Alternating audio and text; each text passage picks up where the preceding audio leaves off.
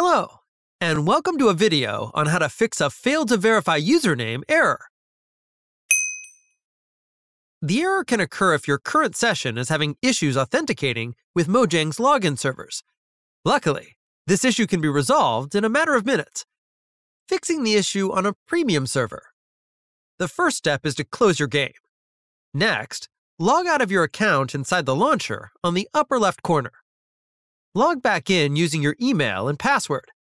Once logged in, start the game and connect to your server. Fixing the issue on a cracked server. Go to Scalacube.com and log into your account. Click on Servers and select Manage Server. Click Manage again. Go to Settings on the left tab. Find Server.Properties and click on Change at the end. Scroll down until you locate Online-Mode. Change Online-Mode equals True to Online-Mode equals False and click Save.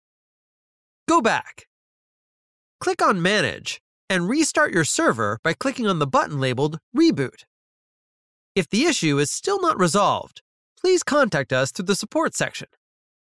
Just in case this video is not fully explained, I've also put a link in the description to the Scalacube website to the same guide explaining the same method step by step with images.